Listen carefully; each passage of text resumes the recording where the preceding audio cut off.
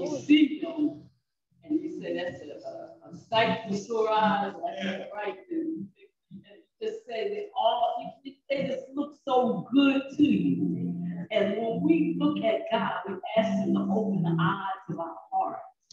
And then, we said, I'll never know what it cost. We know He died on the cross, but we don't know what it meant that God would reach in Himself and pull out Himself, that He would sacrifice Himself on the cross because He loved us.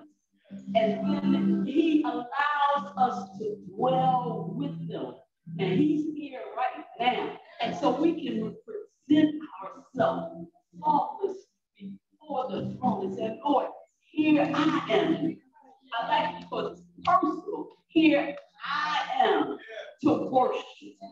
And because you are my God. So here I am. I present myself, God. I want you to be pleasing with me. I want to acknowledge that I know you're all together lovely, and you're all together worthy, you're all together holy and magnificent, God. I realize who you are, and here I am to worship you, God, because of who you are and what you've done for me, God. I will ever praise you, God. I will always see the beauty of the Lord. Hallelujah. We worship you, God. We worship you, God. Here we are, Lord. Your people come before you, God, just to say how wonderful you are, Lord. All together wonderful. All together lovely, God. Hallelujah, hallelujah, hallelujah, hallelujah. You are wonderful, God. Lord, you are wonderful, God. And we praise you. Your people come before you, God. Hallelujah, what a mighty God He is. Think about some things that He's brought you through. Hallelujah. Sometimes you didn't think He was going to make it. And here He was. To get us back on track. He was to set us in a place. And so we can say, to worship. You're worthy of all our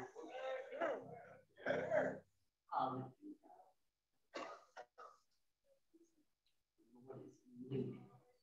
He is mighty, mighty to praise. Our God is awesome God. The songwriter said, our God is awesome God. He reigns in heaven above. Wisdom, power, and love. Our God is an awesome God. Hallelujah. We just come to praise Him. Good to see all of your faces, and we see visitors now. But we thank God. Robin and our God has blessed her to join us today. And we just we miss you being here too. It's been a long time, but we miss you. We're just good. Isn't God good? We can just count our blessings and we see how everybody looks good and have t-shirts on. Hallelujah. My aunt said, you want to church something like that?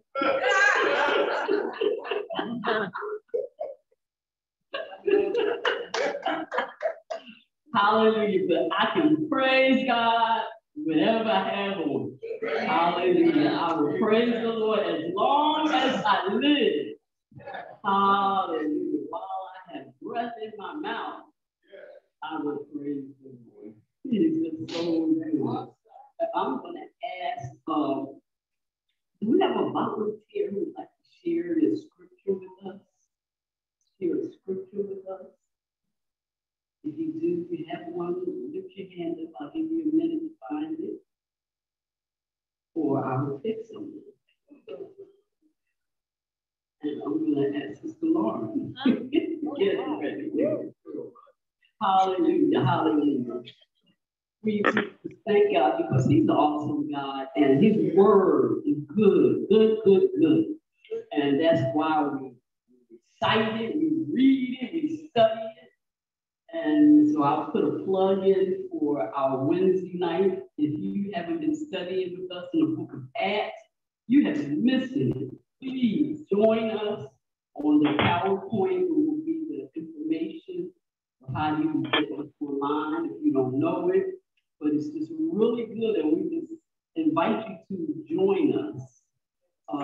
And we also invite you that this Saturday will be a prayer retreat for the women of the Church of God. And it's $20. It's continental breakfast and lunch. And so ask all who can to join. If you haven't planned to, write it on your calendar so you can be here. It's for the women, but we may let a couple straighten in. If we smile at them, maybe wink at them, they might let them. But we just praise God that He's good. He's good.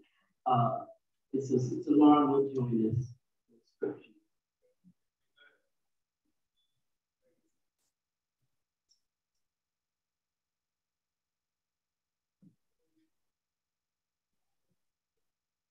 Good morning, saints. Okay, so I'll be reading Psalms, I believe.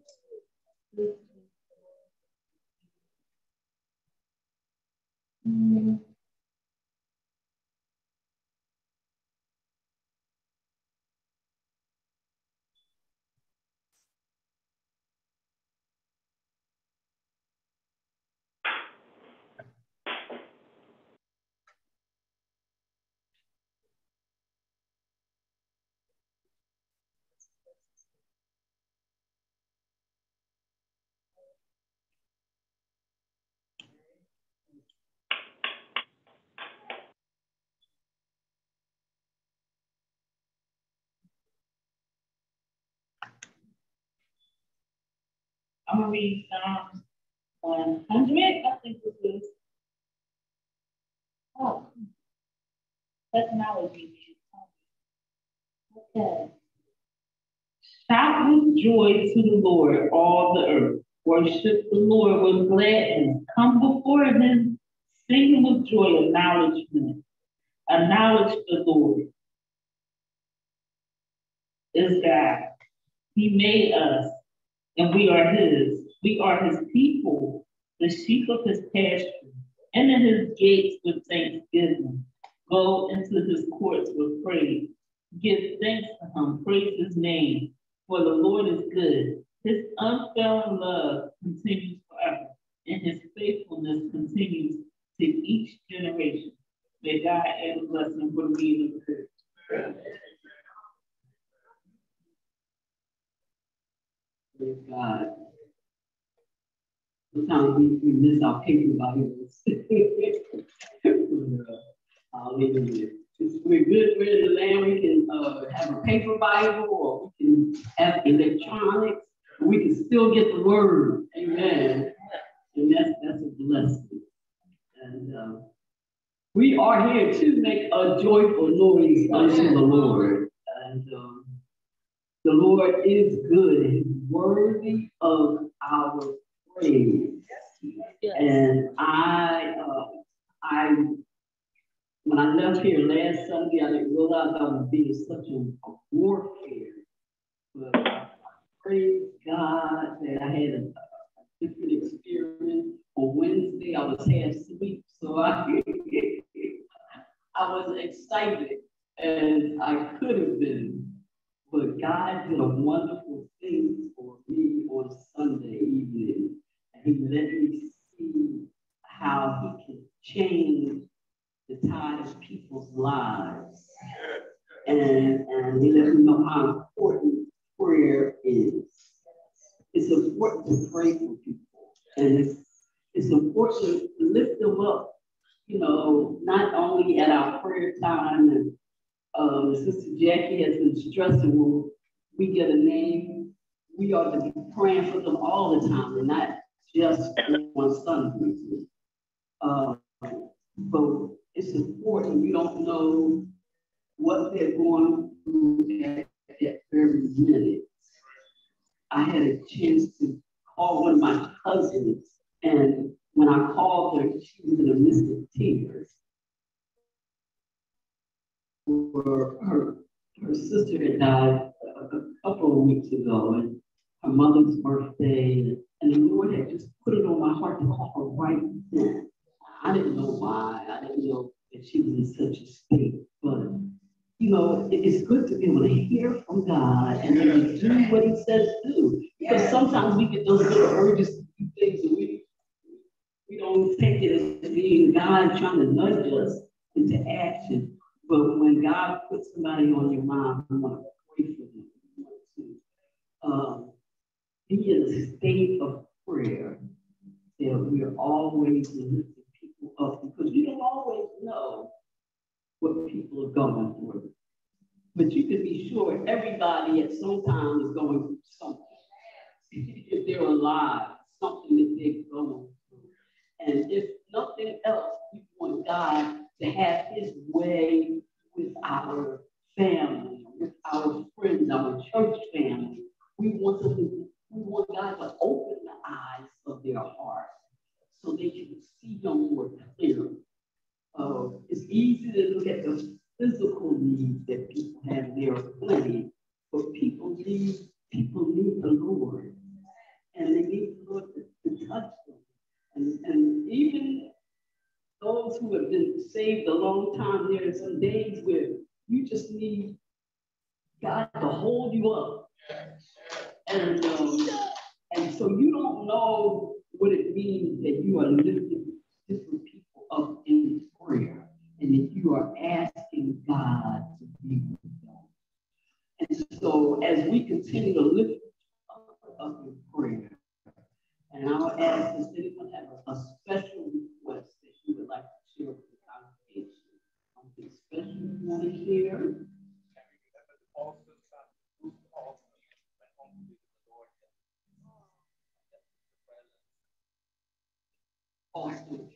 Ruth Paulson went on the Lord yesterday.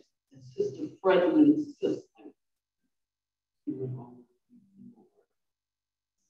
thank God that she knew the Lord and that she's rejoicing with them now. Hallelujah. Hallelujah. We want to lift the family up because when the saints go home, we know that the family is left and that they have a void in their lives. So we lift up the Paulson family and the Fretton family. Hallelujah. Any other special requests?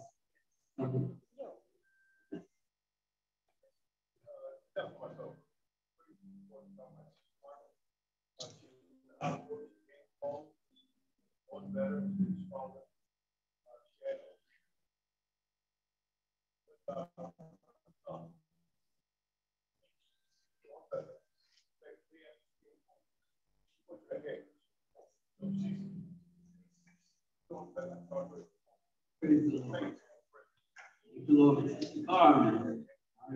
Keep us do right. I'm coming for every person in this congregation that needs something done in their house. I've heard people talk about, remember me, I'm trying to get this and that. Many things the Lord, I'll share with you sometime, the Lord has done for me. And I have an opportunity that He said, you had not because you asked not. And this particular corporation is helping me with solar.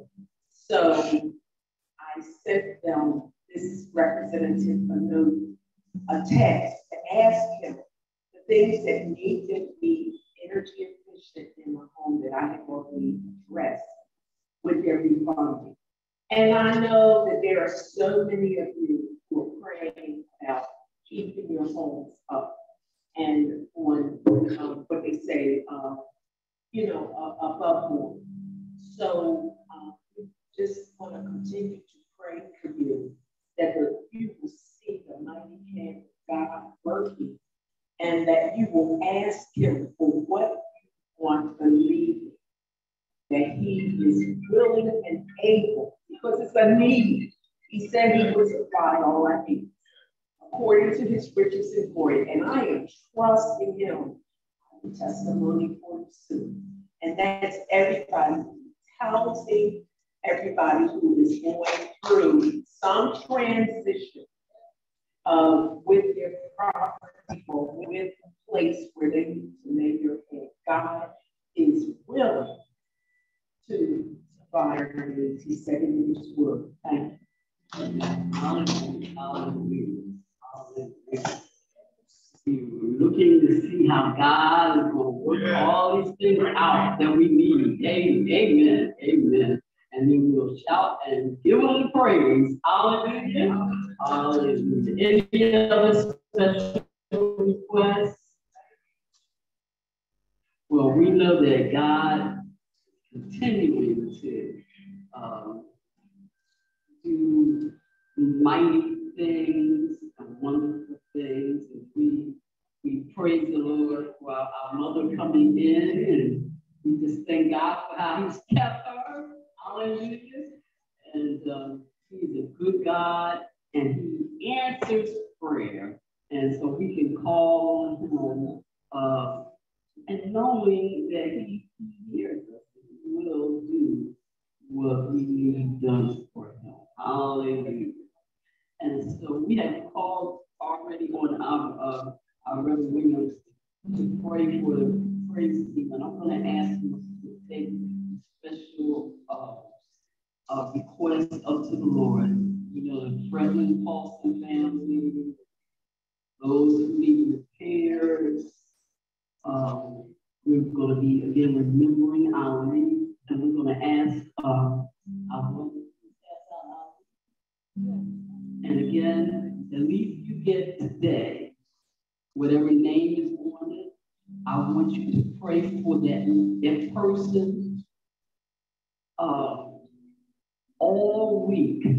I thank God that the Lord laid it on our pastor heart and said, we can just pray for the leaf, and God knows it. Because I realized last week that the name, realized yesterday actually, that the name that I have on my leaf the man's not correct name. But I said, Lord, I'm glad you know who he is, and you know. And so, so we just thank God. We are believing that God is moving on the people that we're praying. Do you believe it? Don't even pray if you don't believe it. And I hope your ears and your spiritual eyes are perked up that you can even see some of the changes that God is making in that person and how God is moving. Please don't be like I was with my father. When I asked did anybody want to accept the Lord as my father, and he raised his hand, I said, maybe he didn't know what I meant. And I had to ask again, if anybody wants to accept the Lord, come up. And my father came up. So don't be like me. Be expecting God to move. Be expecting God to move. And our praise team is going to come and give us a selection. Help us enter into the presence of God.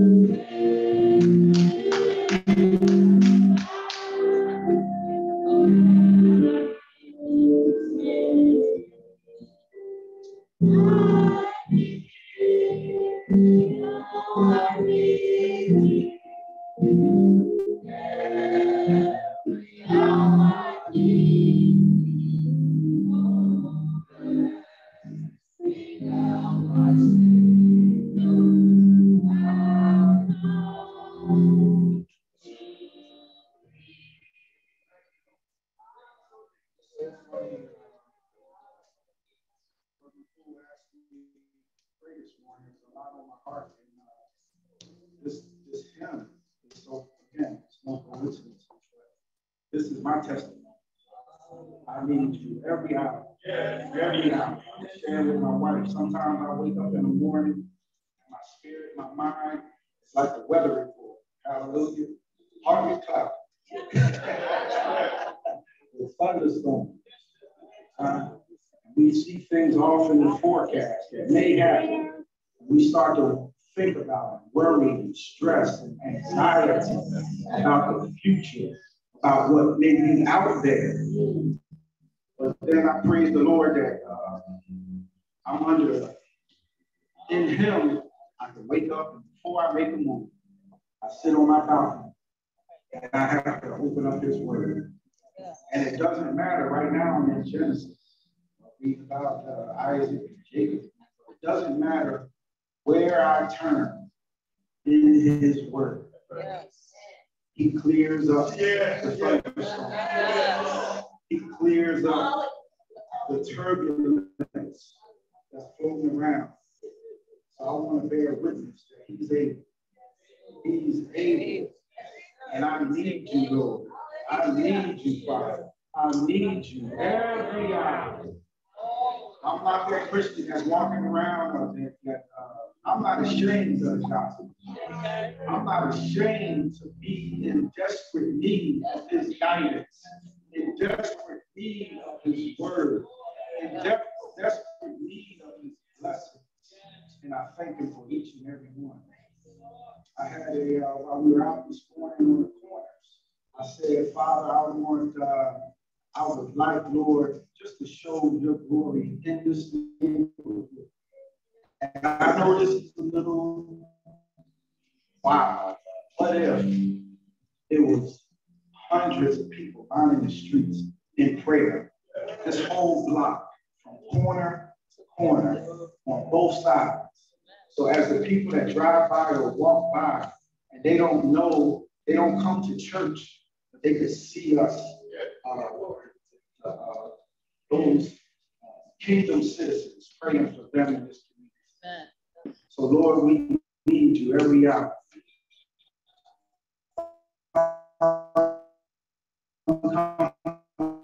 Before you in thanksgiving. Father, we come before you in thanksgiving, saying, thank you, Lord, for all that you have already done, Father. We know that you're able. Thank you for saving us, Lord, for pulling us out of the things that you pulled us from giving us power over the things that used to so easily beset us. We know that it was the Holy Spirit that gave us power to say no when the flesh used to, regardless of what we wanted to do, the flesh used to have to say yes, but you released us. And we thank you for your power, Father. We thank you for your salvation, Lord. We thank you for your provision. Father, and today we thank you for being able to come together as a congregation and worship you in spirit and in truth. We opened up prayer this morning, recognizing, Lord God, that the praise team, and it's not about the audience that's in the pews, but we're praising the name of Jesus. One audience, and that's for you, Lord. Every praise that goes up is for you, Father. Every thank you, Lord God, is for you, Lord. We thank you for being who you are, and we thank you for allowing us into the beauty of your holiness. Father, we raise before you the things that are on the hearts of the congregation, Lord God. And this morning, we ask for a special blessing for the family of Poole. Father, we know that you have welcomed her into your kingdom. But Lord God, we ask that you give the family peace that passes all understanding during this time of bereavement. Comfort them as they remember their loved one, Ruth Paulson, and the life that she lived for you. Give them peace, Lord God. Give them rest, Lord God. Give them solace in your word. For we know that your word is true. We thank you for it. We ask a blessing, Lord God, this morning over our High Street family. The entire High Street family, Lord God. A special blessing over your provision, over their homes, over their houses, over the mechanical, the electrical, the plumbing, and everything else that's going on in their homes right now, Lord. We ask for provision. We know what was spoken, Lord God, but there are other things that's going on in the members' homes, Lord, that they may not have spoken for different reasons. But we thank you, Father, that we can come to you, trust in you, Lord God, and recognizing that it's for you and your glory that we ask. So when you provide for us, Lord, we'll give you the glory. So use each and every one of these situations, Lord God, that when we ask and you make a way for us, when it seems that there's no way, once again, we know, Lord, that it was only you. It was only you, Lord. So we thank you ahead of time. We praise you right now, Lord, for the things that you're repairing, for the provisions that's being made right now, while yet they have not manifested. We're praising you for knowing that you can. That's right, Father. We magnify your name, knowing that it is done. And we thank you for it. We say hallelujah to your name. Thank you, Father. We thank you. We thank you, Lord God, also for the brothers that came this morning, Lord, on the street, asking for prayer. Brother March, Brother Rashad, Brother Malik. And they knew what we were out there. They heard your voice. And they came and asked for prayer, asked for comfort. But we're praying and putting them before you. Have your way in their life, Father. Have your way in their life. We trust you, Lord. We know that it was a reason that they were walking up and down the street at that given moment. And when they heard the invitation, they said yes, and they came, Lord God. So bless them. As we ask that you bless each and every member present. Not only the ones, Lord God, who have homes in the province, but we have two of our youngsters and four of our youngsters here who just started school, Lord God. We want to raise them up before you. We want to raise them up before you, Father. We want a hedge of protection around them and their classmates, Lord God. We rebuke anything that's planning to come against them in the name of Jesus. Cover them, Lord. And we thank you for each and every one of them, Lord, for reminding them that they are yours and they are covered. And perfect love casts out fear. So we thank you for your perfect love, Lord God. We cover the parents. Remember the prayer that Brother Cornelius set up last week. We still get in agreement on that prayer, Father. We thank you for covering the children, covering the parents, each and every home, Father. Cover the teachers and the entire system, the school system, Lord God, as they teach our children. We thank you for it. We ask another special blessing, Lord, over this message that we're going to hear today.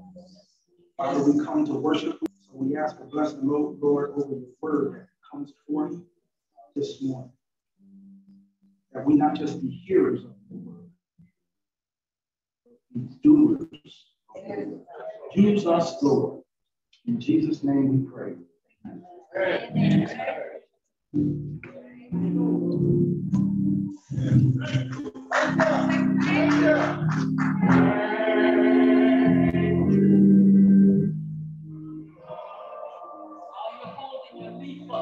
Call that person's name.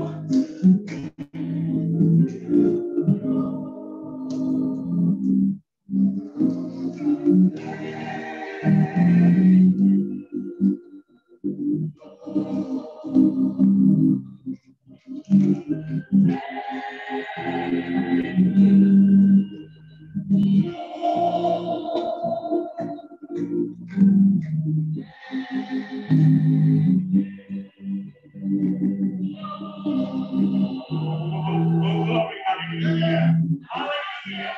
Has he done something for somebody here today?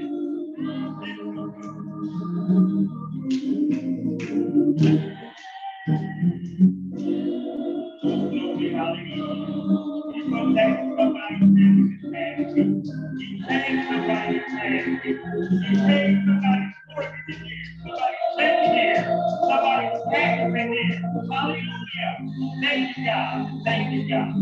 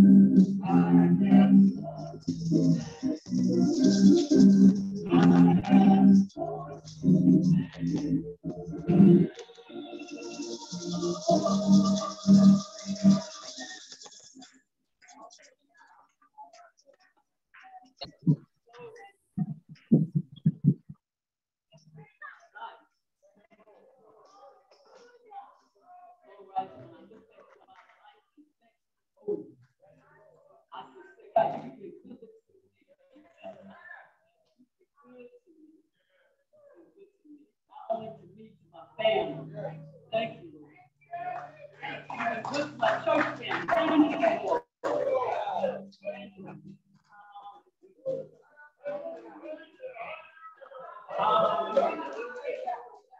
Lord, I couldn't see it. No.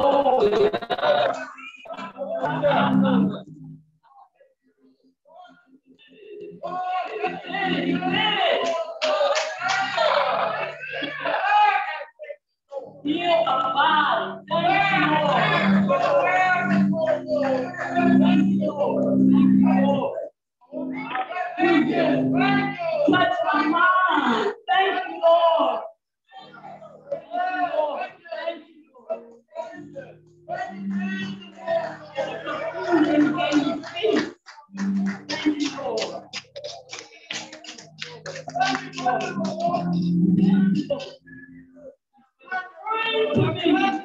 Hallelujah. Hallelujah.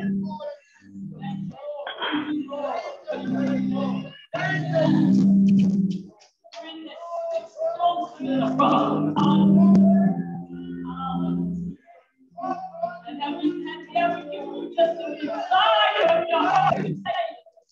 Desire of your heart. Hallelujah. Thank you, Lord.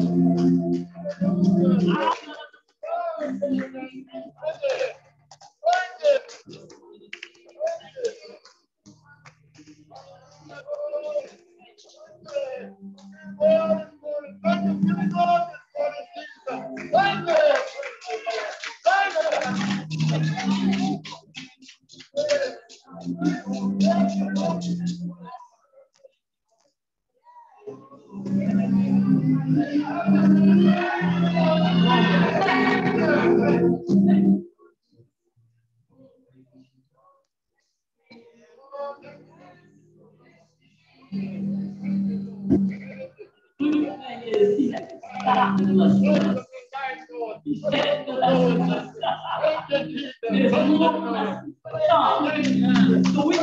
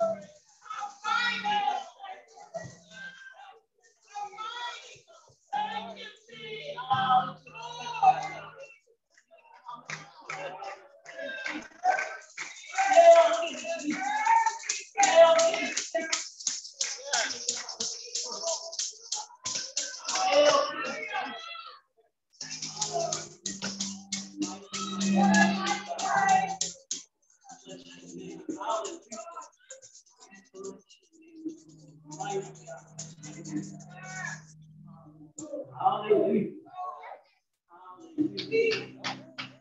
It is good to give praise. Praise is coming. Hallelujah. And all together love. We all together worthy.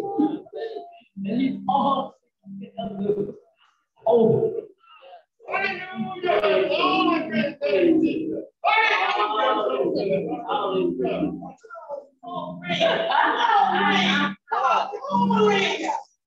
Praise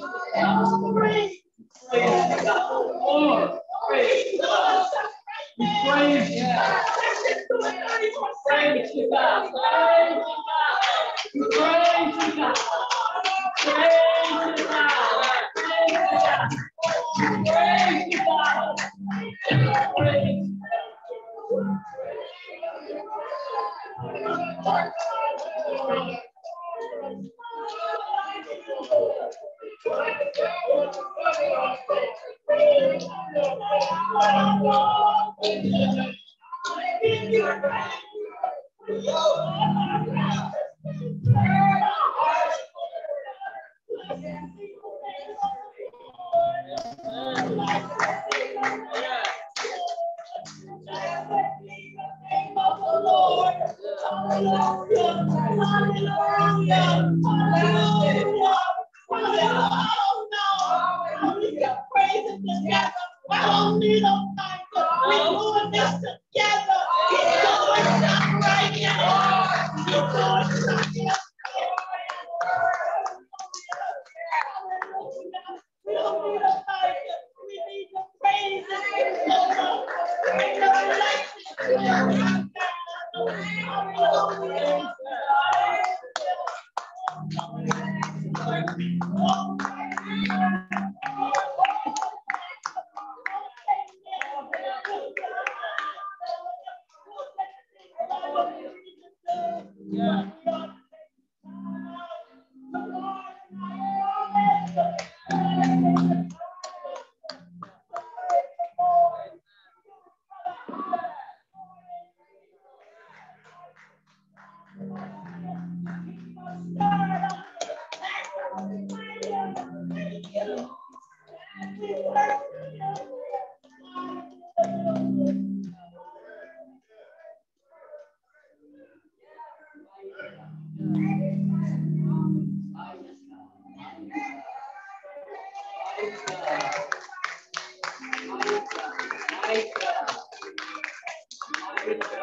mighty God, mighty God, mighty God.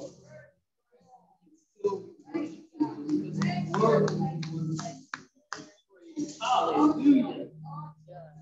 Hallelujah.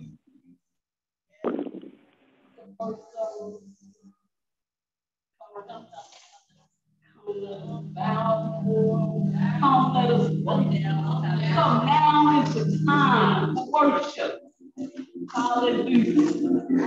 Hallelujah. Praise. Thank God for praising and inviting us to come. Yes. Because now it's time for worship. Now is the time for worship. Get your offerings in your hand. Hallelujah. And ushers, come up and lift our arms. Hallelujah. Now is the time for worship. Hallelujah. And we're excited how God has blessed us. Blessed us. Hallelujah. Hallelujah. He's blessed us. And He's blessed us financially. I still remember I had minus 87 cents in my account. Hallelujah. And it's not empty now. Hallelujah. So we can give to God. We can give to God. Let us stand and praise Him.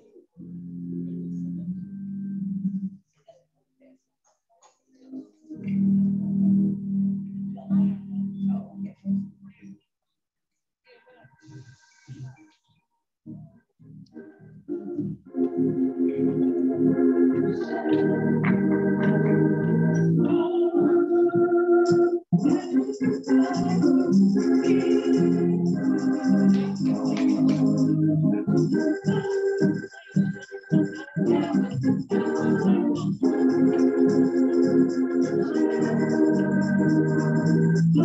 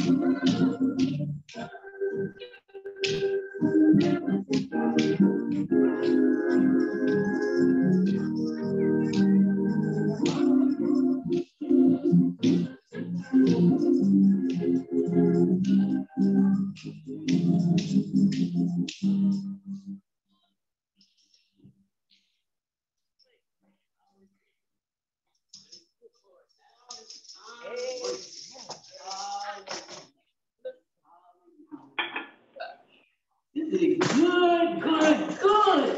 I don't know about you, but one of my new, you ever bring up an old song? The old song I brought up, Jesus is the best thing that ever happened to me. Yeah. Jesus is the best thing that ever happened to me. And I'm so glad that I belong to Jesus. We're going to have a special election, and then our pastor's coming with the word of God. Hallelujah. Hallelujah. I pray for it. I reserve my comment. I know I can put it in first. I like to give kudos to the prophet that said to me 10 years ago, maybe 12. I went to a retreat, and she said, there is no time in it. And I'm like, Lord, I'm trying to retire from this job. And I want to sit on the back porch of my rock chair and just look at me. Please stop walking these concrete floors. But that has stayed with me. There is no retirement in Jesus. Sorry. But the song we just sang, he said, for those who love his appearing, there is no measurement of what you will receive because you love him, because he first loved us. I like to give kudos to the leadership team, because the leadership team, pastor and ministers that oppose us, praying for us. I'd like to give kudos to the praise team. Brother Savage, the pastor, he's a musician, Poole, Sister Lauren, and my dear brother Julian, who is in absence today, because you don't understand. Our desire is to be one Lord. This music today, Sister Evie, I call you, Sister Evie sent that suggestion to me, and the Lord just revolutionized and made us one. We are worshiping this point. We want to be in the place in our spirit that we will be one and that we will give the congregation what the Lord has for you. Understand? So therefore, please continue to pray for us, because the enemy is not happy about this. And in praising the Lord like we did this morning, what did Isaiah say? He said the doorposts of the temple were moving and shook. And believe me, this week, you better look at it. As if you praise him with your whole heart, he's doing something in our midst. He said, look for his divine intervention. Thank you, Jesus. Don't forget that. We give him praise. He doesn't, you know, he said we are good because he created us, but when we voluntarily give praise to the Lord, or even if it's not voluntary, because he doesn't have loved us so much and brought us through our trials and tribulations, sometimes we're beat up. But when we praise him with our whole heart, he is moved, that is moving in the spirit. My dear sister, my brother, walking around and praising, and my sister coming up here praising, and my sister back there, and our Reverend Poole and different ones. Let me tell you something. That was and Brother Lawrence, that was a manifestation of what the Spirit is going to do in us. We've got to give him praise, not because things are going rosy, but because he is God. And when my sister, when she preached, he said to the Israelites and the Canaanites and all of them that was coming against them, he said, for my name, I will do this. I will bring them, I will be the God of the mountain, and I will be the God of the valley. I will be everything they need. 7 groups of people I was reading where the Lord eliminated them out of kingdom so the Israelites could take their place. You hear me? So God's going to look out and thank him on Jesus because he's moving by his Spirit. This song I'm going to sing, I thank you for your patience. The Lord is here this morning. He's here all the time, but we went a little deep. I was praying, I heard this song in my spirit about a few weeks ago. And little did I know, when I was looking the words of the Spirit said, and it's time for us to take it. And I was trying to find the music and everything past me. But the Spirit told me about midnight. He said, you've done enough. You can't do anymore. Just trust me and go to bed. That's the David's fond with this song. And I give God praise. Let's give our pastor and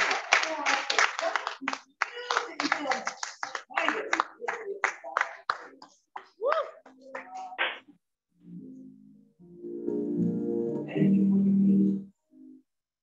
Follow me.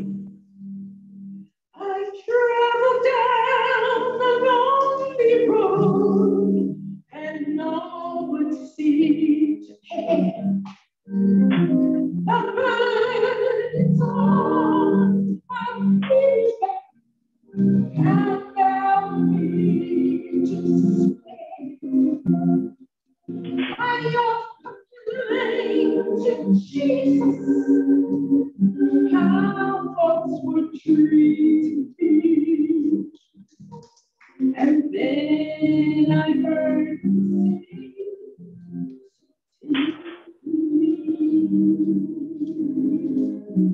he said, my feet were also weak upon the Calvary road. The cross became so heavy, I fell beneath the load. He made all weary pilgrim for the morning I can see. Just lift your cross and follow me.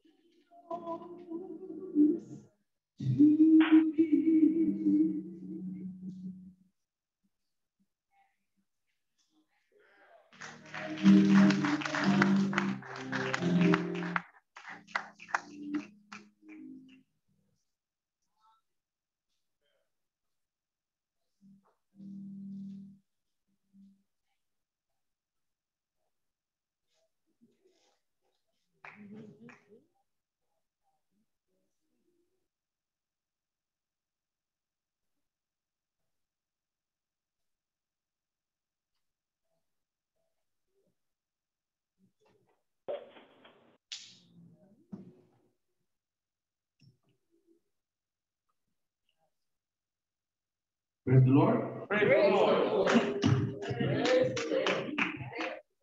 So some of you think that when you put on t-shirts that you don't praise the Lord enough. Some people think it's sacrilegious to take communion if you're wearing a t-shirt. So we're gonna have to break some of those rules today. Because God says, let a man examine his heart, not his attire, not his t-shirt, or lack thereof. So, folks, let's put away the church stuff and hang around with all the Holy Spirit stuff. Because God is watching you, amen? Amen. And we say God is watching you from a distance, but I tell you, he's watching you from right behind you. He's not that far away. He's not in the distance. He's right next to you. But he's watching you and walking with you. Just want to bring you greetings. It's a joy to be in your presence. It's a joy to be able to be with you. I know that some of you, and I try to remember this, some of you are joining us via our Zoom. And so those of you who are here with the Zoom link, welcome to High Street. I hope that you've enjoyed yourself so far in the presence of the Lord. I know the Holy Spirit is able to get to you wherever you are. So some people might be as far as Ohio or Kentucky or wherever you are. Who knows? Maybe Barbados. And but wherever you are, the Holy Spirit is. So may the Lord bless you.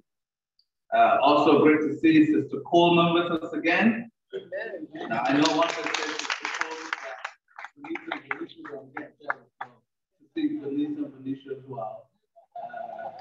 But Sister Coleman hasn't been able to visit us for quite a while. The Lord has blessed her through her journey, and her kidneys are working well enough. Her new kidney, her transplant, is working well enough. She can be healthy. So we praise the Lord that there is healing in medicine. Yes. You know, the Lord did give us medicine for a reason, and some of it is great work by great people, but it's also great work because of the Holy Spirit, because of the power of God. So good to have you here with us today. And as I said about kidneys, let's continue to remember John Custis, who is on the transplant list in need of a kidney. Continue to pray for him. I don't know if he's on one of the leaves, probably not, but remember him as we continue to keep him in prayer. Also remember Anita Fredlin, Sister Fred, brother, Sister Fredlin's daughter, Anita. Death is not something that she handles well. And you know, she lost her mom in a very tough way. She was there with her all the way through, and Sister Fredlin suffered a bit, and it has challenged her faith. And then, even though her father, I believe, was 99, a lot of years in the 90s, yet it was a challenge for her to deal with his death, and of course now to deal with her aunt's death. And there's been so much of cancer in the family, etc. And you know, sometimes we want the Lord to heal us on earth, but sometimes He heals us by taking us to glory. And yes, if it were up to me, none of my loved ones will go on, none of your loved ones will go on, but it's up to the sovereign God to decide what's best for the person and for the kingdom. Remember, everything that God is about is kingdom. And so let's continue to remember our brothers and sisters in prayer. I want to dwell a little bit on Acts chapter 14, and I'm still stuck on verse 10. So forgive me if I can't get away from that verse yet. But I want to read John chapter 14 and a few verses in John chapter 14 to set up this Acts chapter 14 is the same number, chapter 14 of Acts. So we know that John started this part of his gospel by encouraging the brothers. You know, don't let your heart be troubled. Believe in God and believe in me. That's what Jesus is saying. And He's promised us that in His Father's house are many rooms. The King James Version says many mansions. And so He's encouraging us that He's going to prepare a place for us. And at some point in time, we will join Him in that heavenly place. You know, everybody wants to go to heaven, but nobody wants to go there today. You know, if I ask right now who wants to go to heaven, everybody will raise their hand. I said, cool, let's go. Everybody will say, you go ahead. I'll catch you later. But there's coming a time when hopefully we'll all be glad to be in glory with the Lord.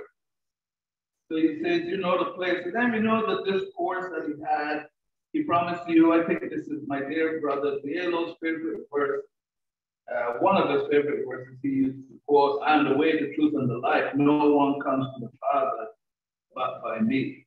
I think that's a great knowledge scripture for us to know that God, everything happens through the power of the Holy Spirit, which is the living word that is coming to us, that was represented in the flesh when Jesus was on earth. John chapter 1, verse 1 tells you in the beginning was the Word was with God, and the Word was God. The Father, the Son, and the Holy Spirit. They're all one. And yes, we can identify them individually, but they don't work independently.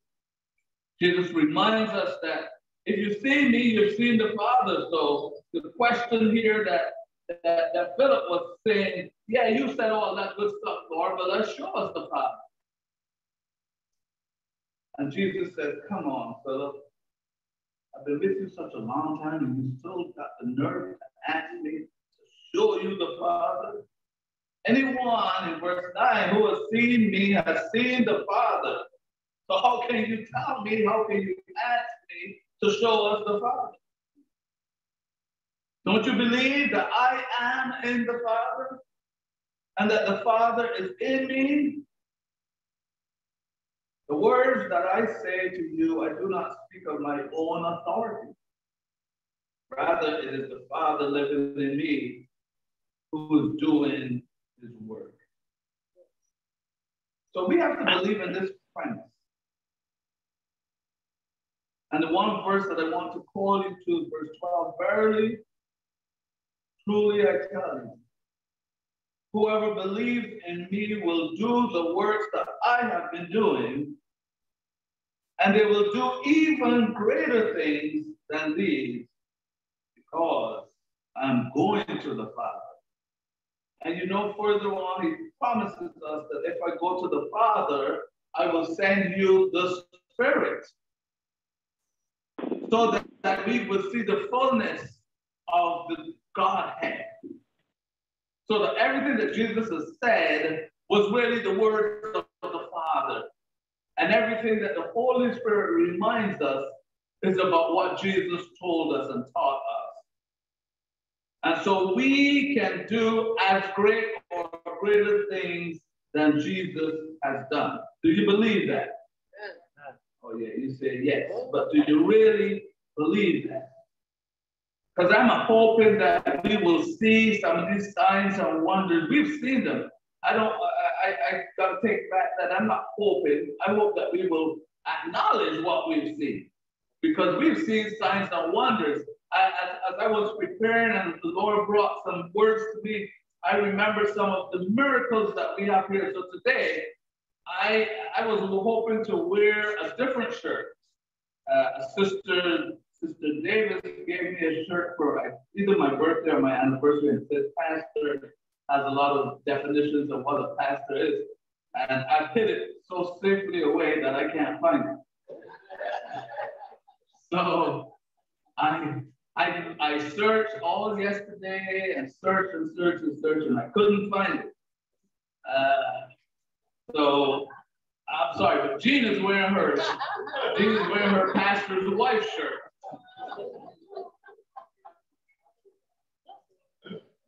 But as I was looking for this specific shirt, I came across this one that I haven't worn in, it got in 2006, so I probably wore it once since then.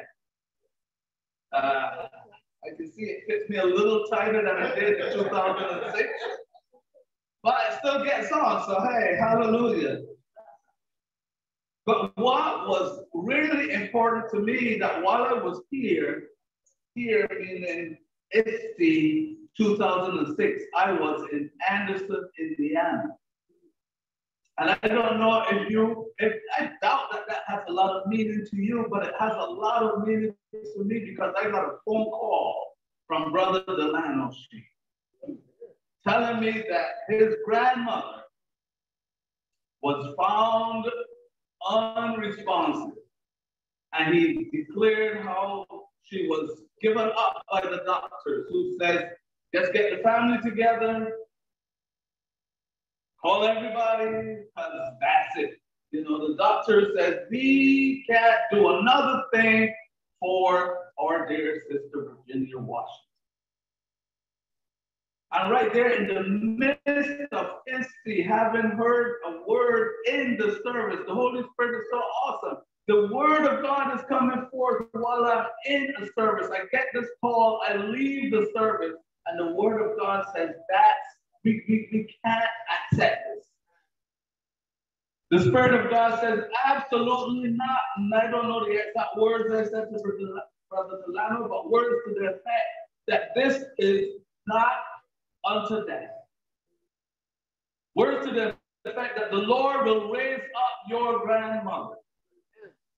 And I had no way of proving that I just have to believe that if God has put it in my spirit, if you are in touch with the Holy Spirit, He will give you some revelation knowledge, and words will leave your mouth, and by the time they leave your mouth, because I didn't prepare for this, I didn't know the call was coming, and I didn't know that my response was going to be, she will live. But that's the way how the Spirit was working at the moment. And we had prayer, and I traveled all the way back to Philadelphia, and I want you to know that Mother Washington did not die in 2006, 7, 8, 9, 10. You know, she made it all the way to 2020, I believe it was. It's not a of God. So high degree of the Holy Spirit. We are reading about this power in the book of Acts, but we are witnesses of this power right here at High Street. And I could give you many other instances right here in our midst where the Lord has healed people, has blessed people, has delivered people. So today I want to encourage you that we are serving the one true God, the God who is able and willing to do abundantly above all that we could even imagine. But I want to caution you that he is not Harry Potter. He doesn't have a wand, and he doesn't go around waving anything that is similar to a wand. We can't just say that God will, that we can just call on it and it will happen. Name it and claim it. Not just for the sake of it. You name what the Holy Spirit puts in your spirit to name. See, the way how the Lord does work this thing out is that he puts his Holy Spirit in you, which causes you to hear what he has already done for you. But you hear it through the Holy Spirit, and you receive it because you have not yet got it in its reality. So by faith, you believe it and you call it into being, and then you walk the walk, and then the Lord delivers that good to you, whatever it is that he has already told you. But you see, the miracle is not that God did the work, because God already did it, but that he did it through you, by revealing it through you. That's a miracle for you, that you can receive a word from heaven. And you can walk in that word. And upon that word, you will walk and live and have your very being. So in this chapter 14 in the book of Acts, and you guys got to join us on Wednesday night. We have a good time. Yes. So we're in the 14th chapter. We're in the midst of Paul's first missionary journey, and he's on the way back home. And he's gone to this city of Lystra. And it says right there in verse 8 that there was a man that was there in that city who was lame. And let's look at this. You know, in the Bible, the miracles are usually wrought on somebody who is blind or somebody who's lame. There are other situations too. Blindness usually is also synonymous to spiritual death. When you're blind, you just can't see physically. But it always kind of relates to the fact that you can't see spiritually either. And you will know in the beginning of Jesus' ministry, and I don't think he did it only in the beginning for the sake of it being in the beginning. He did it to teach us that when we heal people, when we call on the name of the Lord, we should always address the core of their problem.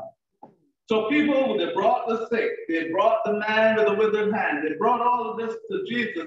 And the first thing Jesus said was, your sins are forgiven.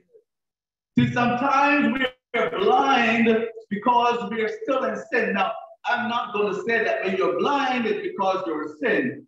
Physically blind doesn't mean you're sinning. But spiritually blind means you are in sin. You're not seeing. You need sight. You need to see Jesus. You need to see heaven. You need to see who God is, so that when he takes those scales from your eyes spiritually, then you'll be open. Paul experienced this because Paul became physically blinded because he was already spiritually blind. And the Lord had to go take him through a process of scales coming away from his eyes. And as the scales, we go back to Acts chapter 9, as the scales as Ananias led him through this process, and Barnabas brought him into the church, the scales that were removed from his eyes also revealed the truth of who God was. So God has a way of doing some miraculous things in the midst of how he deals with us. That's why Paul can say he is an apostle. He's not one of the original 12. He's number 13.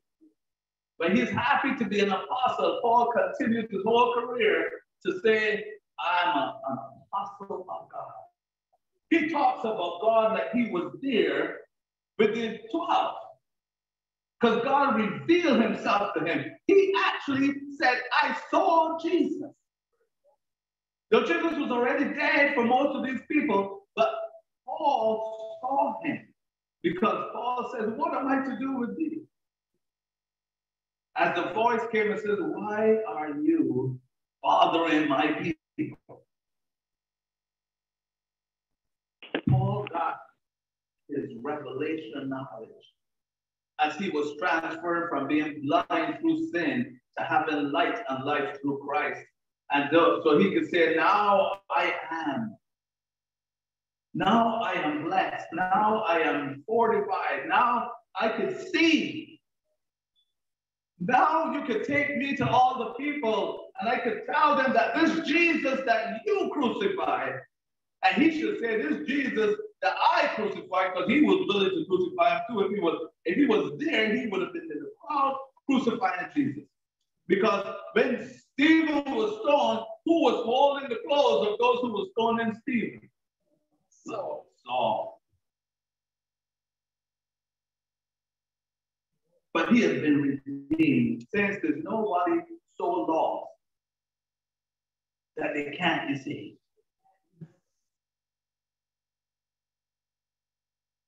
I know most of you don't pray for former President Trump like I do.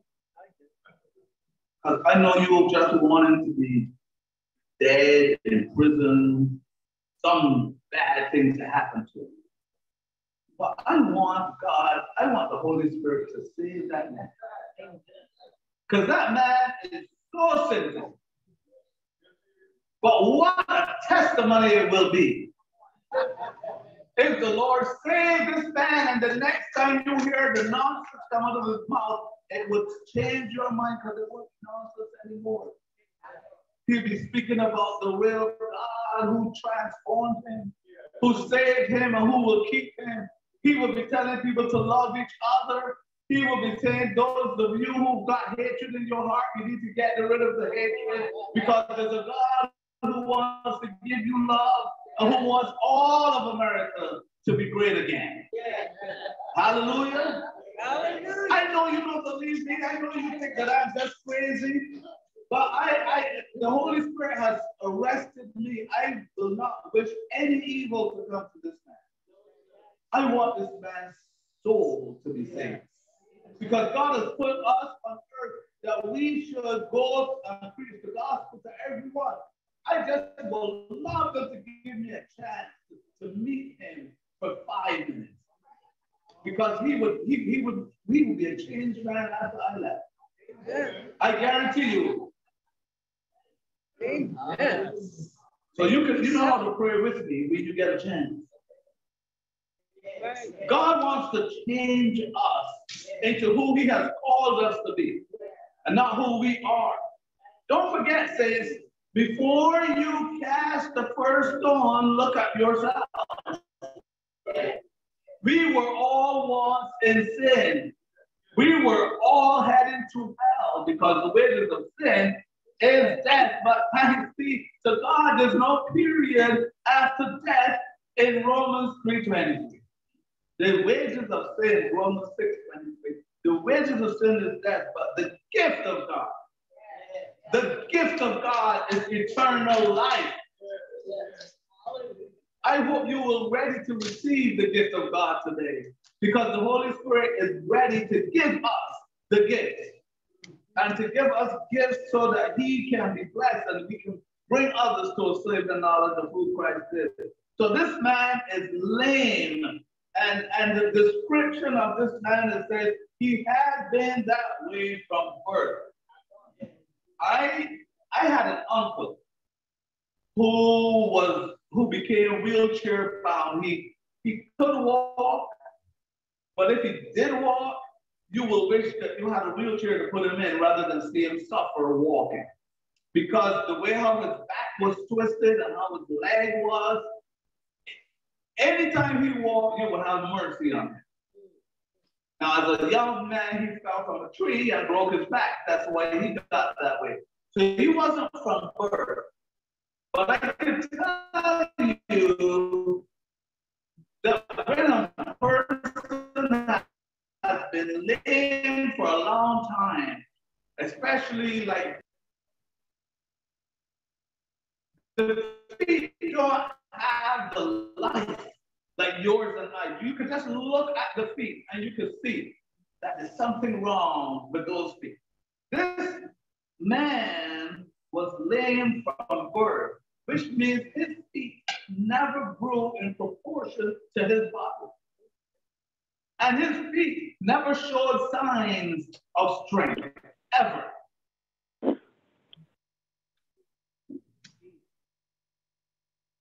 But lameness in the word is a sign of bondage. See, when you're lame, you're under the bondage of the inability to move. You can't move on your own. People will have to lift him and carry him wherever he was going. Many of us are lame. We're under the bondage of all the horrors of this life. Some of us are under bondage of sin, but some of us are accepted the freedom that God has given us. And the word of God says, who the Son has set free is free indeed, but some of us aren't living in the freedom that we have. Some of us are still in bondage of thinking too small. Bondage of accepting that we can't. When there's a Philippians scripture that says 4:19, I can do all things. I can. But we believe when we live in the I can't life. And we got to move out of the I can't to the I can. You and I can do all things. Not in our strength, but we can do it in the strength of the Lord and Savior Jesus Christ. He gives us strength. So this man is lame. But I want to point out another L word in this scripture, in this one verse that the Lord has blessed us. Because in this verse, in verse 9 actually, Paul looked directly at him and saw that he had faith to be healed. Paul looked directly at him. Saints, so many of us are like the priest and the Levite. We walk by the lane, but we're in a hurry to get to church. So we're in such a hurry to get to church that we cross the street. We don't even go by. Or we walk by and then we cross. But it was the Samaritan who stopped. Saints, we have to be led by the Spirit so that we can listen to the cries of our neighbors, of our family members, of the people that we come in contact. Some of them are crying out to us, but we interpret some of these cries because they sound like they're making fun of you, or they sound like they don't want to accept Christ, or they sound like they're jeering people who are saved. And we think that that's just wicked, but listen to them. It says that Paul listened to him. He looked at him, and the Holy Spirit gave him some revelation knowledge, a knowledge that said to him, I want to walk. Now, the reason why this young man was looking that way is because the Bible says this young man listened to Paul. And listening is not hearing. Listening has to be active. You have to have an intention on responding in some way to what you hear. If all you do is to let it go in one ear, then it might not even make it to the next ear, or if it does, it just goes right back up. Just yesterday, Jesus says something to me. He says, "You're not listening to me." And I said, "Oh, yeah, I'm listening. I was watching the show. I wasn't paying attention at all." I was hoping that my eyes would be focused on this show and I could see what's going on. And yeah, I got you. I was guilty. I wasn't listening. I barely heard what she said. Since we got to start to listen. See, the reason why we don't listen is because we are focusing on something else. Maybe we're focusing on where we are going, but we got to be in a place where the Holy Spirit can say, yeah, you're going that way. That's all right, but I want you to take a detour right now. You know, I want you to turn right. I know you know the shortcut is going straight. I want you to turn right. I want you to go all the way around. Remember in John chapter 4, I always get these scriptures messed up. I got to go and look them up again. I didn't write that one down, but the point is Jesus says, I must needs go through Samaria. That was not the conventional way of traveling. But the Holy Spirit said to Jesus, you need to go through Samaria. Because I have a work for you to do in Samaria. Sometimes we are heading to High Street maybe, but we got to go around Germantown. Or we got to go around this place. Whatever it is, let the Holy Spirit lead you. So the Holy Spirit led Paul to look on this man and to see that this man wanted to be healed. And then came these words that are so powerful to me today. That Paul didn't ask him, what do you want me to do? Paul didn't say, you know, how can I help you? Paul says, stand up on your feet. We got to lift people up out of their depression. We got to lift people up out of their poverty. We got to lift people up out of all the bondage that's holding them down. And yeah, I'm not talking about the social programs that are out there. They're fine. If you know of them and you can help somebody, get them that help. But I'm talking about being freed through the power of the Holy Spirit so that you can then, through that same Holy Spirit, be lifted out of your bondage. Would you be free from your burden of sin? There's power in the blood. There's power in the blood. We've got to know that we've got some power going on in us. We've got the power of the Holy Spirit in us. And we have to give that power to people to lift them out of their bondage so that they can be set upon a straight and narrow way, so they can be set upon a rock. Then they can walk in the authority that God has given them. Don't just keep it to yourselves. Don't just be saved and say, hey, I got my salvation, I'm going to heaven. That's being selfish. God didn't save anybody to take them to heaven. Going to heaven is there for you because you got saved, but God didn't save you to take you to heaven. He said, I saved you so that you will share my word, so that you will go into all the word and preach the gospel to men, baptizing them in the name of the Father, the Son, and the Holy Spirit. God has given us a great commandment that we've got to go. And we've got to tell the world about this great Savior that we have. God, if God wants to save you to take you to heaven, as soon as you get saved, you will go to heaven. We would just be disappearing. You get saved, you're gone. But God knows that all of you who got saved, none of you ready for heaven anyway. Including myself, don't, you know, I'm not passing the judgment on you. But the good old saints used to sing, I'm heaven bound. I'm bound for glory and I cannot wait. Shouting, huh? Oh, the modern saints don't sing those songs. We don't sing no bound for glory and the heaven bound stuff. We can't wait to get a new Mercedes and a BMW, you know. We're saved so that we can walk in this greatness of being blessed and prosperous. And I don't cry down anyone, because let me tell you, I love BMW. I don't own one, probably will never own one, but I love them. Sister Jessica, I can switch keys with you any day. I'll give up my Toyota for your BMW right now.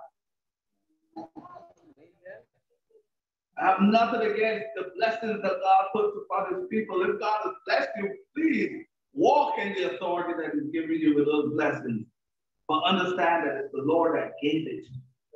I remember Sister Murkison, I gave her a ride home a few times, and she told me, oh, you are so nice. This certain person, I'm not going to tell you her name because you might run into her, but you couldn't stand on her running boards to get in her car.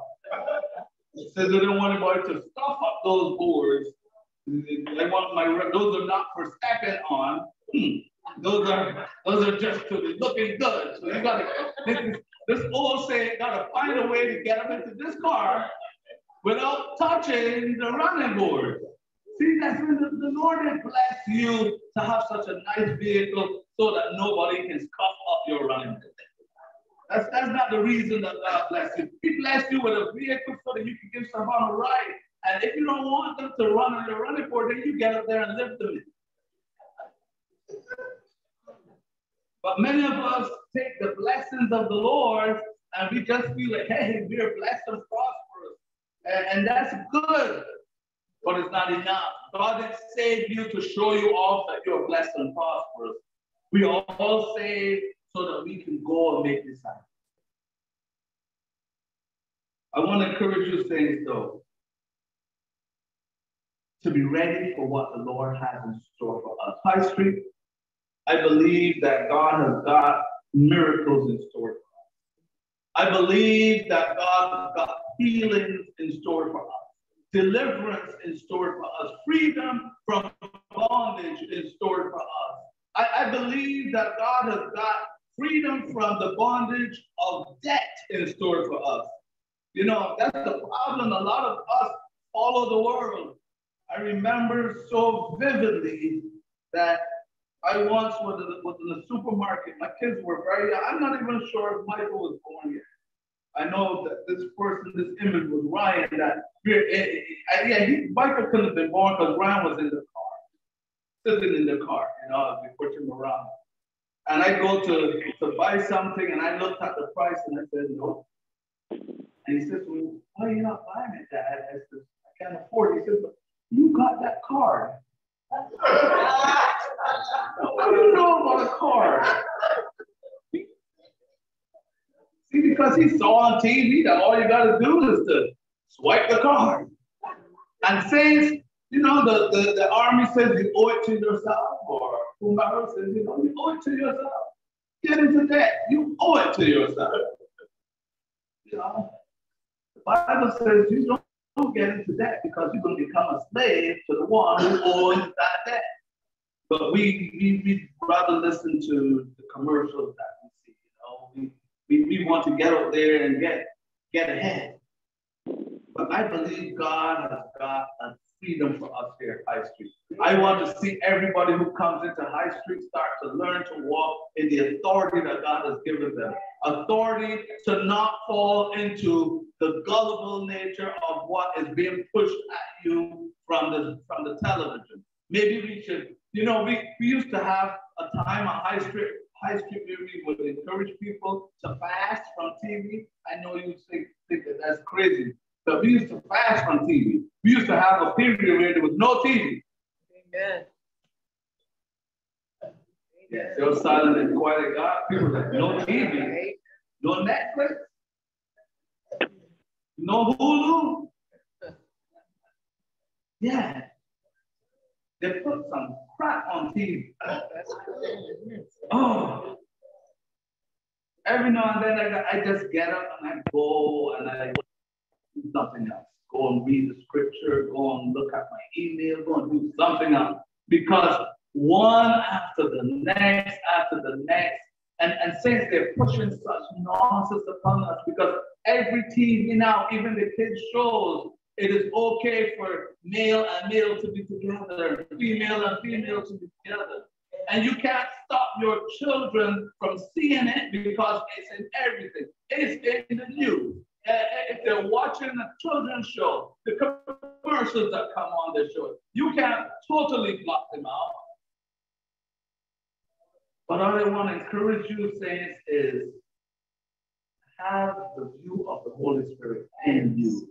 We gotta get away from this stuff that the world is there. The Bible says, yeah, you are in the world, but you should not be of the world. We gotta stop this worldly thing, this idea that we just gotta do it because of fear. Freedom is ours, deliverance is ours, healing is ours. The Bible says by his stripes that he bore on the cross for us, we are healed.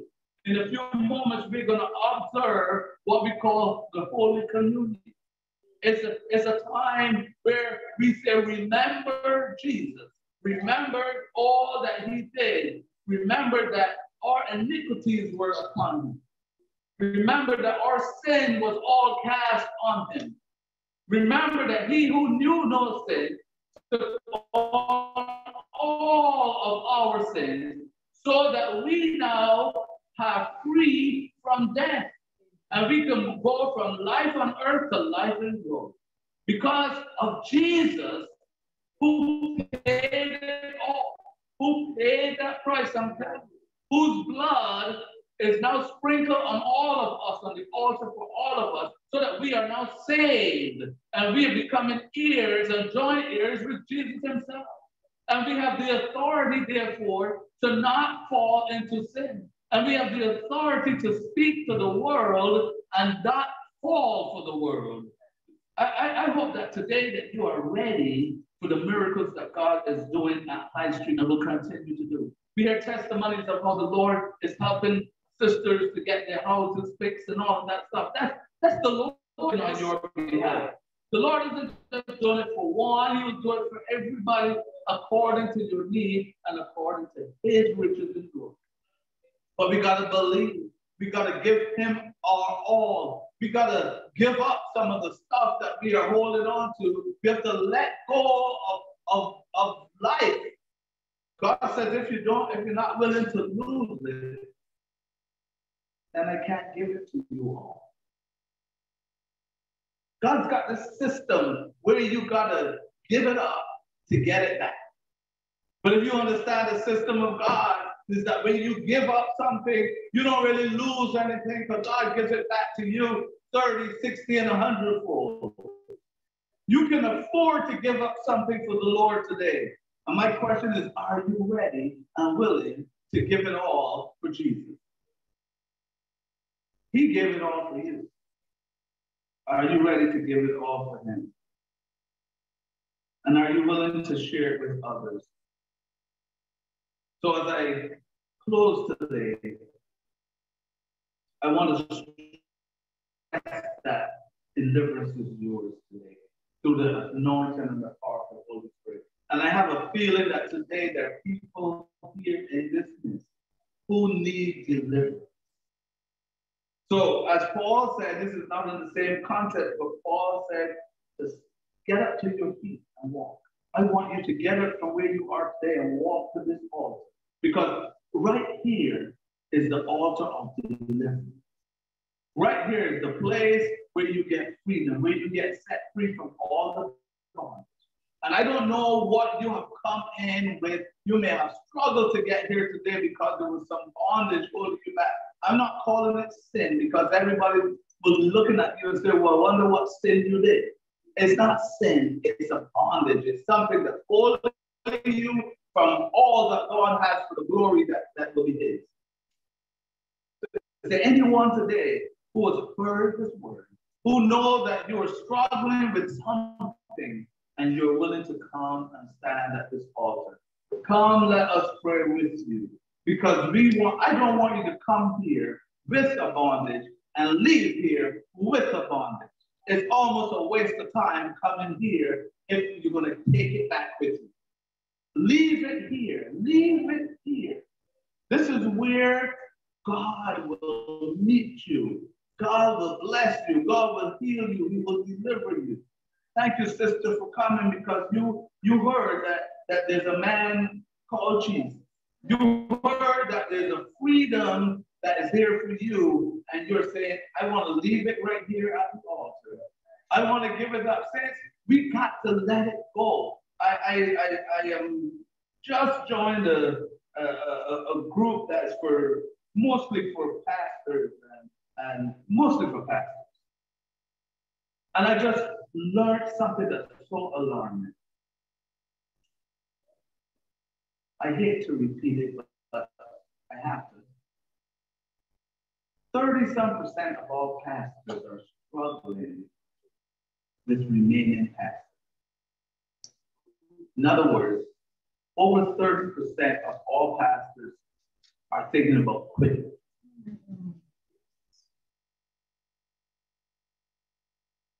%, that's a whole lot of pastors.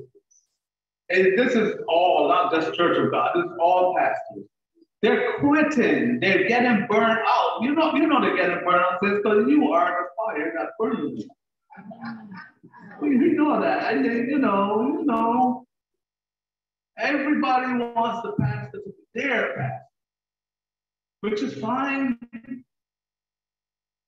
So this group is to help pastors to come to a knowledge that you can't always be pouring out. You got to find a way to get some back in.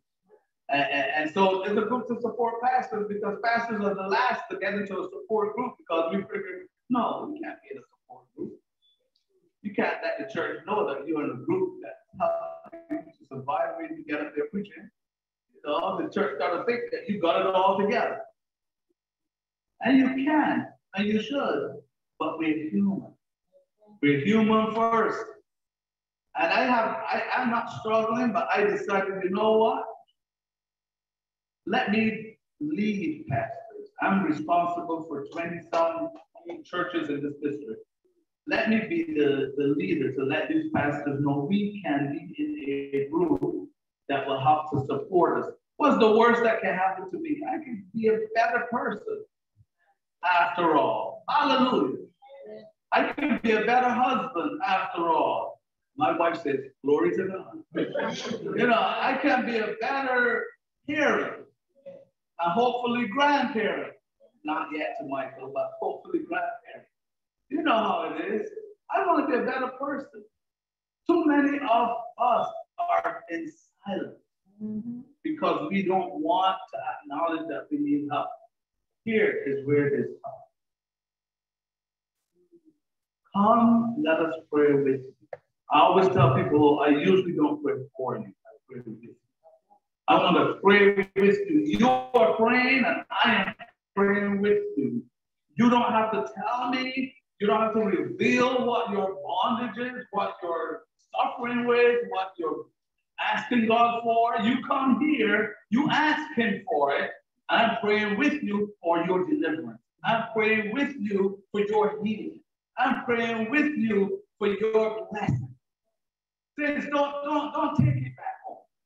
Don't take it home. You got up and you worked hard to get here today. Yes.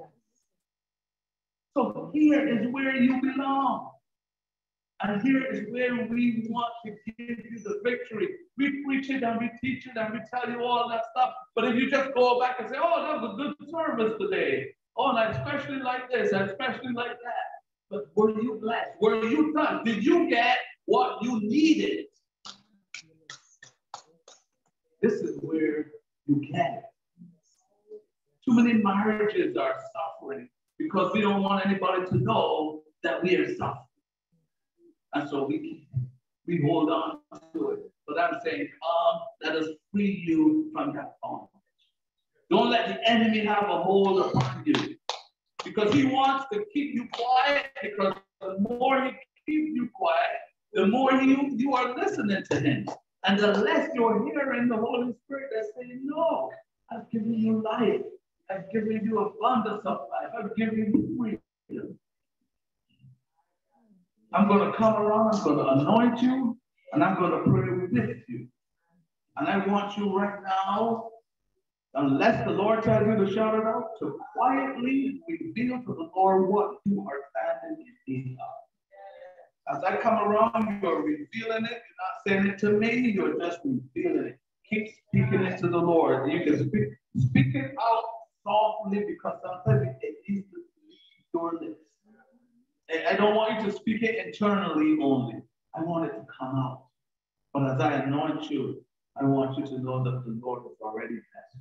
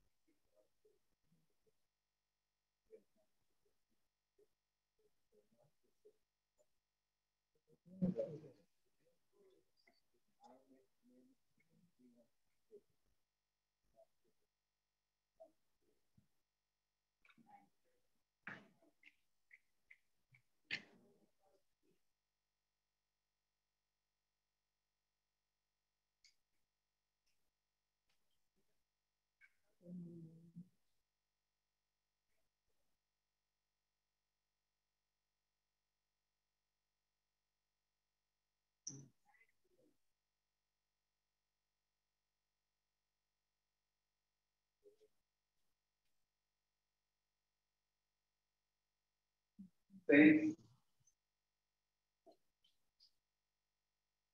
First, it would be the enemy.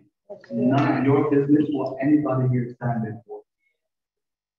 But when the enemy is trying to bring into your head what you think that they are here for, even if you're right, you're wrong.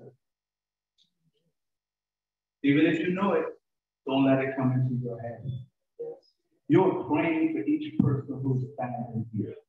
You're praying for deliverance.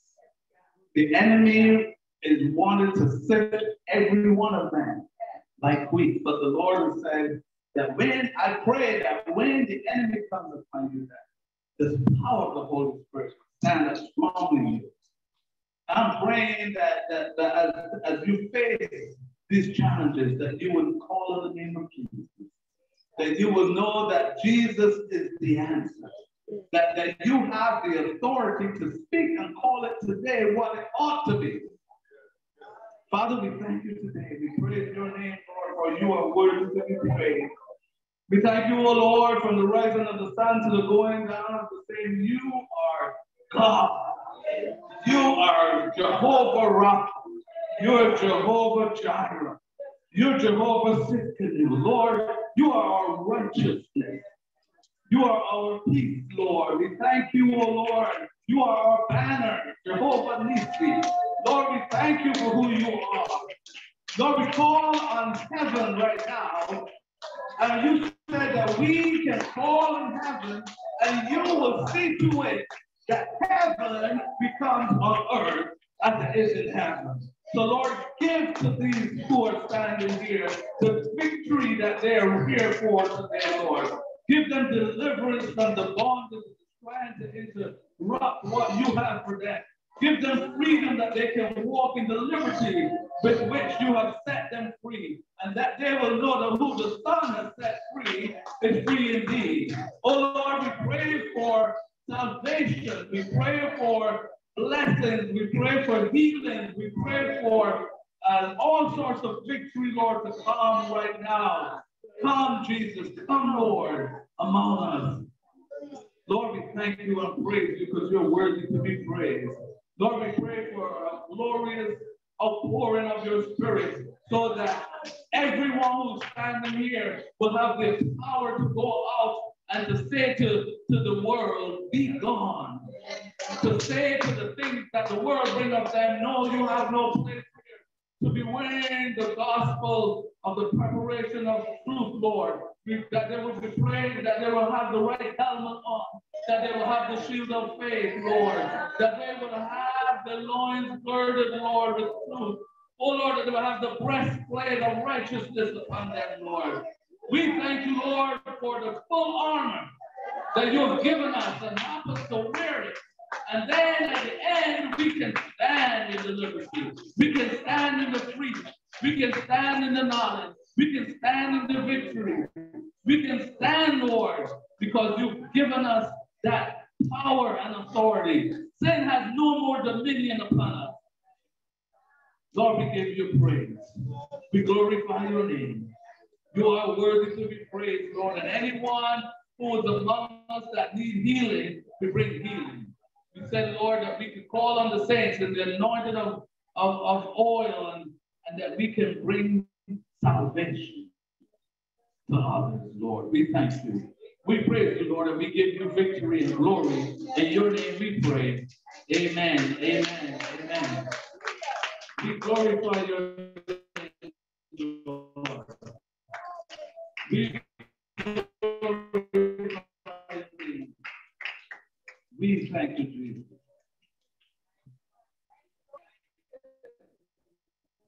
Walk in it. Walk in that liberty. Walk in that authority.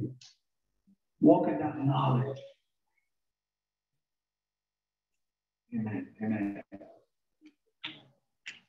We're going to transition right into our time of fellowship. We ask the deacons to come and prepare the table. We thank all of our deacons for the diligence in making sure that we have the elements and that the dressing of the table is white and the altar is prepared. And we praise you for all the work you do. And now it's time for us to be obedient to the Lord, as he said, to remember him. The word of God said in the book of Corinthians, let a man examine himself. Let everyone examine yourself. Having examined yourself, if you find that you are worthy, not that you are perfect, but that you are worthy. Because the blood of the Lord has made you worthy. If you're worthy, we want you to leave from your seats and come right up right now. We because of our COVID protocol, we have for you cups as you face the table, cups on your right that have the element that represents the body of the Lord. And as you face the table, cups on the left that represent the blood of the Lord. You're going to come, you're going to take, and you're going to go back to your seats with your two cups. So just come from where you are and take it and go back to your seats. But as you come and as you receive, you're receiving the gift of life. You're receiving salvation, but you're also receiving the ability to live, to be sustained through the power of the Holy Spirit. And you're going to take a few minutes when you go back to peel away the cup with the juice so that you can have it clearly ready for you when we give you the authority to take and eat and drink. But take it and you can go to your seat and have a time to peel away.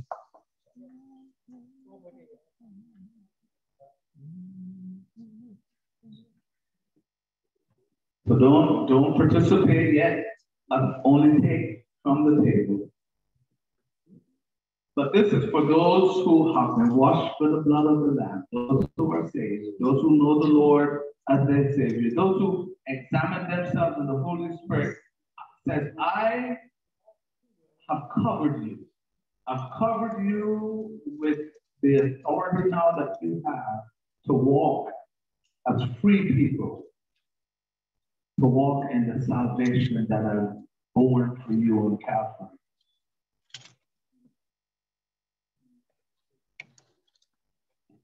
Praise the Lord. It's because of the blood of the Lamb that we now have righteousness imputed to us. We have freedom that is ours. We have victory that is ours. We have salvation that is ours. We have healing that is ours.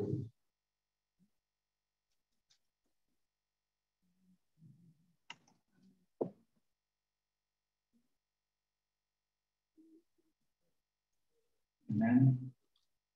I want to make sure that everyone has.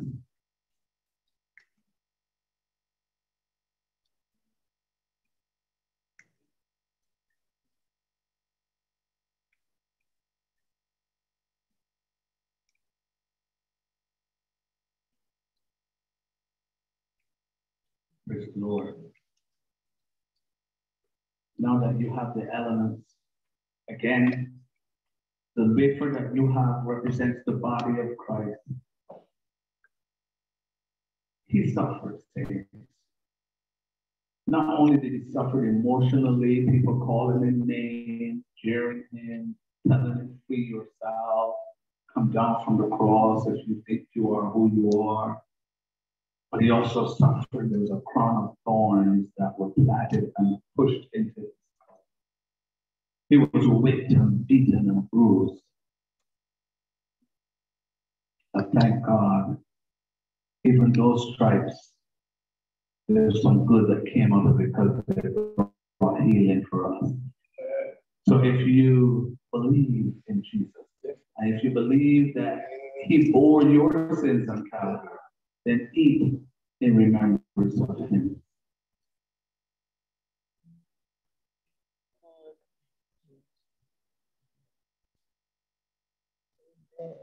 The Bible gives us a story that on that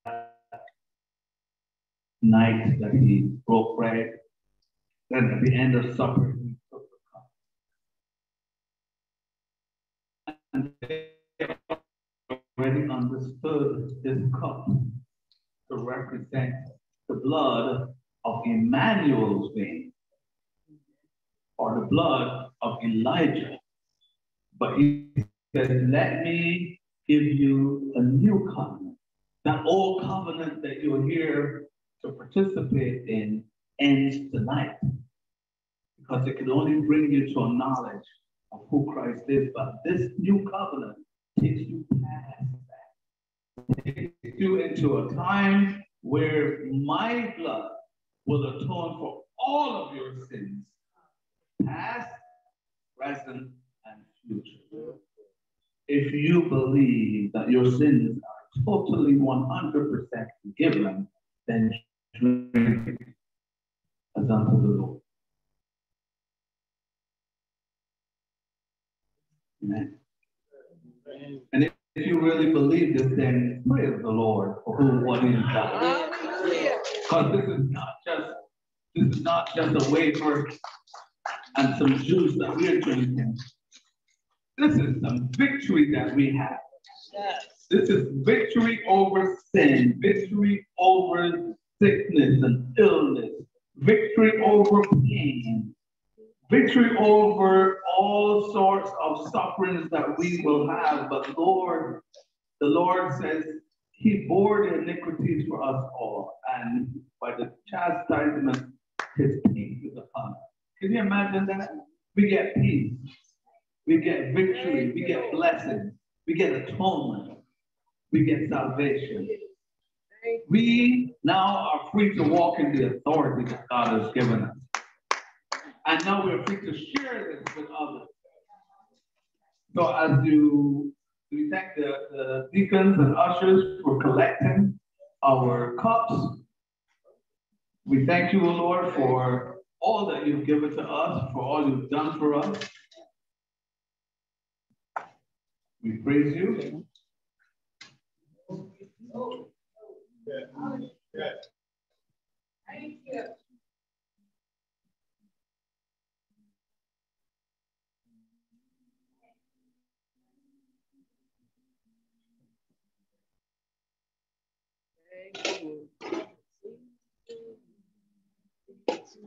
Amen. Amen.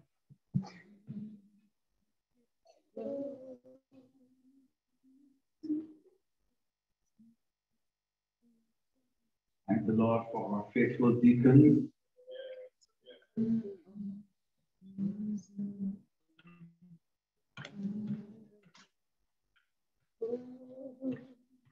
They even protect the whiteness of the purity of their cloth.